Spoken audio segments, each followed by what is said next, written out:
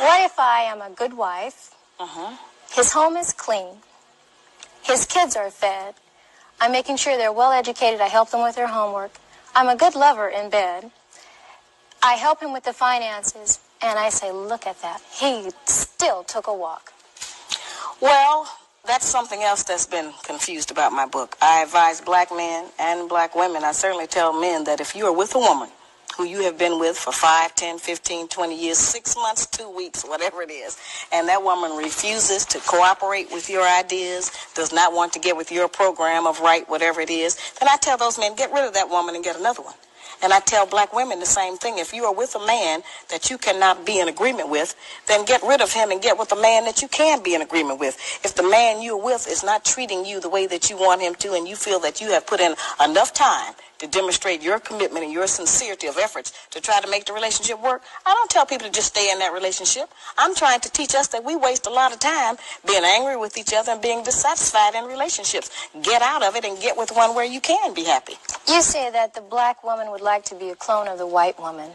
Many of us, yes. That's unfortunate. How do you see that? Well, that's something that was almost accidental, I'd have to say. See, the white woman has been the only mentor that we have had of a female. We've seen her every day of our life on television, every magazine, every newspaper, every commercial. You know, it's just been her face, her body, her image, whatever it has been in front of us.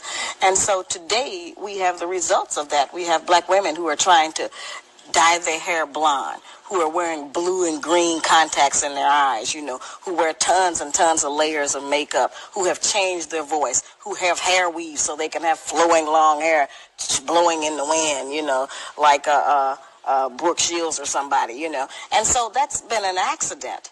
And as a result of us doing that, we have also adopted the women's liberation movement goals of wanting to be liberated from the man and have some kind of pseudo-equality. When while that may be true of the white woman and her plight with the white man, that's not really the black woman's business, because we haven't been under the control of the black man for over 500 years. So what do we have to be liberated from him from? Is there something wrong with trying to make yourself look better or more well, appealing? It depends on what standard you're using as being the goal of looking better. You know, if we think to look better is to put on a ton of makeup and have blue eyes, then there's something wrong with that, you know. But if we think that to look better is to certainly get a better spirit in our heart and to work every day to become a better wife, a better mother, better friend, better sister, then those values and attributes alone will make us more beautiful than we are now. How do you feel about the fact that many people accuse you of wanting to see the black woman at a point of submission? Is that where you want to see a black woman in the 1990s? Well, it depends on how you define submission. Those words have a tendency to have a negative connotation for us because of how they were used against us during slavery and what we connect them to. But actually, the kind of submission that I'm referring to just means cooperation and agreement. I don't think that anybody could say that I represent a woman who is subjugated in any kind of way. I don't think that anybody could say that my personality sounds like some man has me somewhere crawling around on the ground or walking 10 paces behind him. So I'm not representing that. I'm representing strength. I'm saying that we have a lot of power. We have power to make heaven and hell for our men. And I'm saying, let's try making heaven. Let's try to build him up.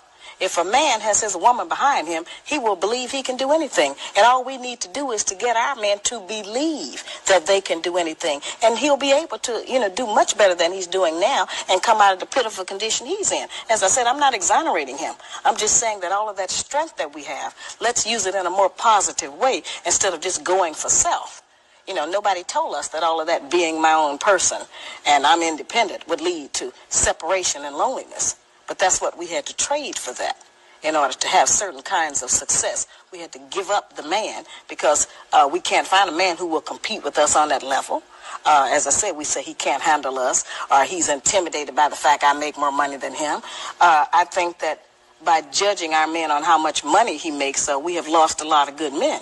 Because as black women, if we decide that all of us are going to just determine whether or not we're going to have a man based on how much money he makes, then none of us have no man. Because most black men don't have no money. There are many men Not a lot of money.